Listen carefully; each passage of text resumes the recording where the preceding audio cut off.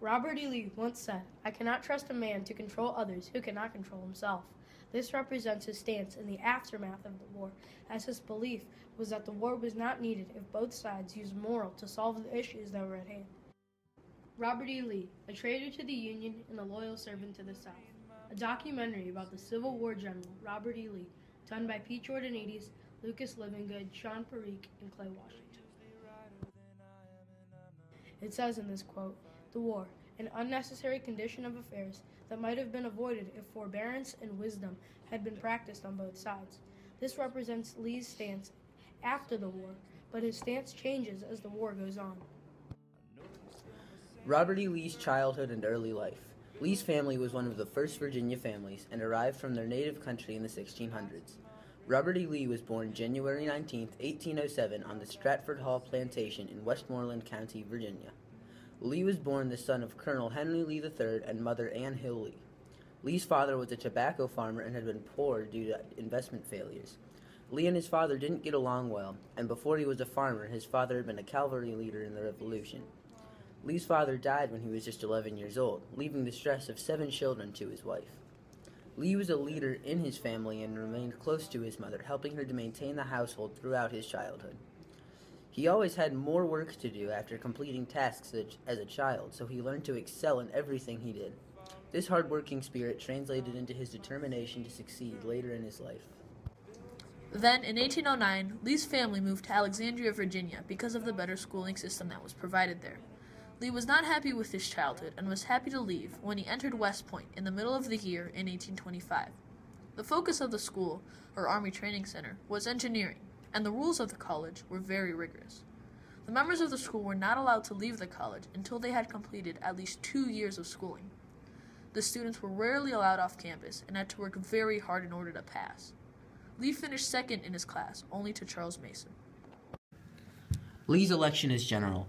Lee first proved his worth in the Mexican War by being a high-ranking captain on the team of General Winfield Scott.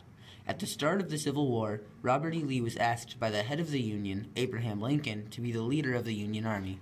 This very prestigious position was very much tempting to the high-ranking officer. However, Lee could not bear fighting against his home state of Virginia, so he turned down the position offered to him by the influential man.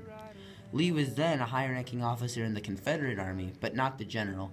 After the wounding of Joseph E. Johnston, the leader of the Confederate Army, Robert E. Lee gained control of the entire Army of Northern Virginia. His success as the leader of the Northern Virginia Army translated into him advancing in the hierarchy of the Confederate Army. The Civil War. The start of the Civil War went very well for Lee and the Army of Northern Virginia. He won his first battle within the war, which was called the 7 Days' War. He also succeeded in some other skirmishes early in the war. However, Lee didn't have all success. When he tried to traverse the Potomac River, he failed miserably. Crossing the river after the fight that was later called the Antietam, combined with the battle itself, lost him 14,000 men. Lee continued to win and lose some battles. In one such battle, Lee was outnumbered 2-1, and he took a major risk. Lee surrounded the enemy and successfully converged on them. Other risks like this won him some battles, and he rebounded from the losses for a short time. However, even though Lee was still winning some battles, it was becoming more and more difficult for him to win against the Union Army. In July 1863, Lee lost the Battle of Gettysburg and had to terminate his attempts at taking the North for the Confederacy. Lee's top men were also losing battles that he could usually rely on them to win.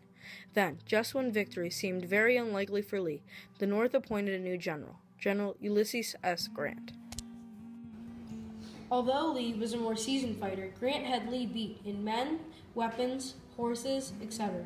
Grant couldn't outwit Lee, and even though Grant had more resources, he still suffered heavy losses. However, Grant's numbers were quickly restored by new, young men who were hungry to fight.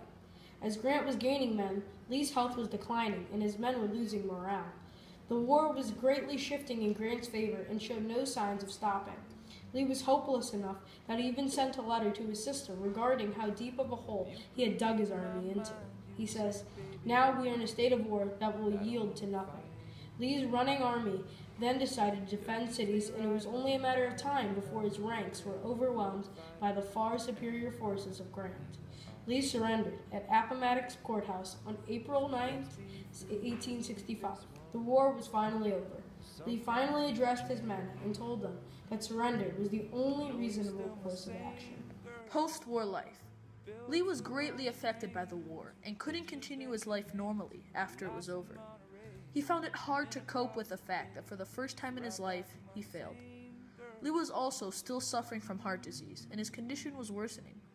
Apart from his health factors, he also became president of Washington College.